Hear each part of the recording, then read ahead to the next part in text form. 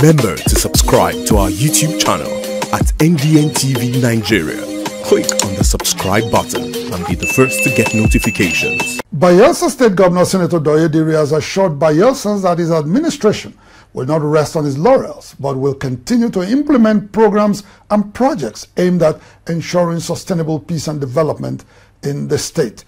Senator Diri gave the assurance last week while reacting to the Supreme Court verdict that upheld his victory in the November 11, 2023 gubernatorial election in this state.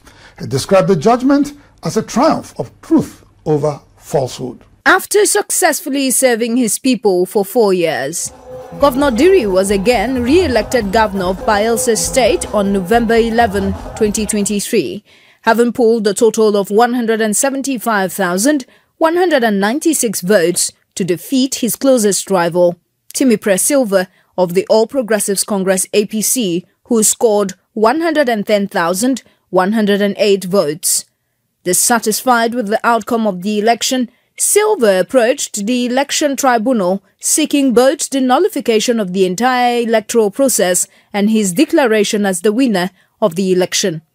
Unfortunately for Silva, the three-member panel presided over by Justice Adekunle Adeleye dismissed the petitions because neither Timipre Silva nor the All Progressives Congress APC provided credible evidence to substantiate their allegations of electoral fraud during the 2023 Bayelsa state governorship election. Suffering the same fate at the Court of Appeal, the APC and its candidate headed to the highest court in the land. Unfortunately, the outcome could not be any better. The five-member panel of the Apex Court, led by Justice Lawal Garba, in a unanimous judgment affirmed the decision of the Court of Appeal.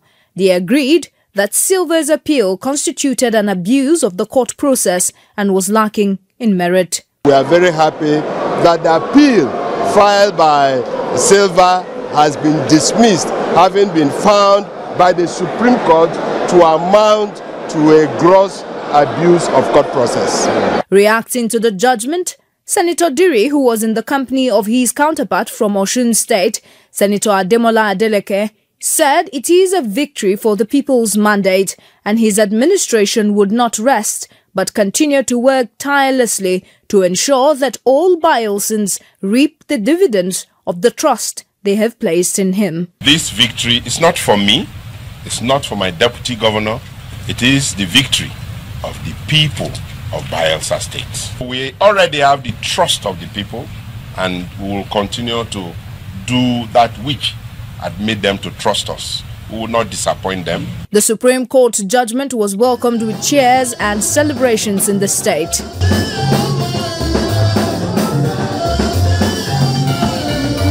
These visibly excited women, including the Board of Trustees, member of the People's Democratic Party, Remi Kuko, expressed satisfaction with the Apex Court's decision. Our governor, Senator Diri, they will continue to be governor. Nothing will trouble him. Anyone that trouble him, God, our God, will chase them away. With this verdict, the coast is indeed clear for Governor Diri to consolidate his infrastructure transformation in the state, as well as continue marketing the oil-rich state on the international stage as a prime destination for investors.